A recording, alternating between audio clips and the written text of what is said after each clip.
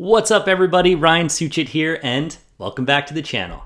In today's video, I'm going to talk about custom columns.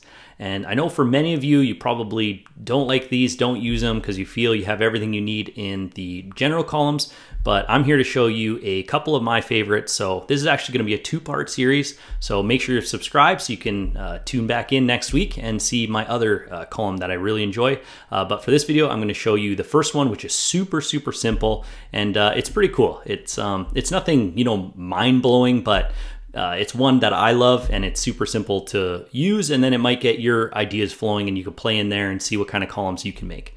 So yeah, let's jump in. So you just go over here, I'm at the campaign level, and then you go to your columns here, modify columns, and then at the bottom here there's custom columns. So you just go new custom column, and for this one I'm just going to simply display the monthly budget, because obviously we have the daily budget, and yes, in your head or you have a calculator beside your desk and you always times it by 30.4. This way we can just do it and then see it. It's really cool. So we'll go monthly budget, and then all you have to do here is go into the column and then performance, and then you're going to go, it is attributes, and then daily budget, and then times 30.4, and then go save.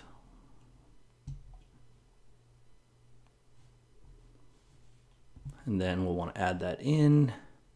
I'm just going to move it up a little bit here, and then we'll apply this.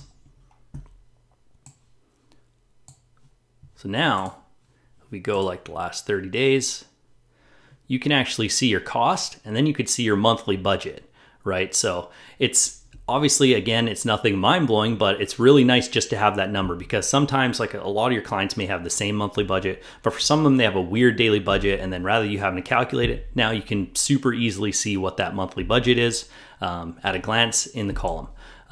Yeah, so that's the first one. Next week I have a really cool one that I'll show you guys. So again, make sure you're subscribed, and we'll tune in back next week.